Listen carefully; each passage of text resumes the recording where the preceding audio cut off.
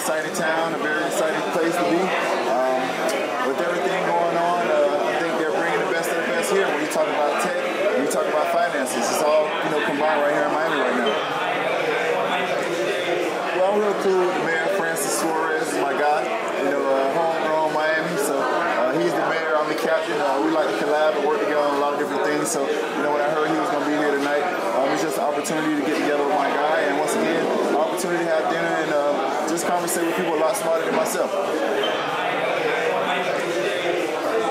I think most people don't like to ask questions. I think when you talk about crypto, I think there's so much uncertainty out there, and I think a lot of people don't like to ask questions. They might want to follow trends without really understanding the token or the coin or the market cap or different things like that. So without understanding those things, it's really hard to make decisions. But I think, for me, I just took the time out when I was in the bubble about 2.5 years ago, when the NBA bubble, when the pandemic first hit. I had the most free time that I ever had. And I think around that time is when I really started to tap into understanding crypto. I subscribed to websites where I was getting weekly newsletters. I was watching CNBC, and I was just educating myself as much as I could. And then when I got out the bubble, I sat down with a lot of people that understood crypto, and I had a list of questions that I wanted to ask. So I think for guys that want to get involved in crypto, I think just take the time to understand it.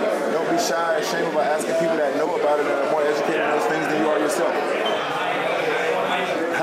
Could be some things coming in the future, understanding, learning more, researching NFT and the platforms and different things like that.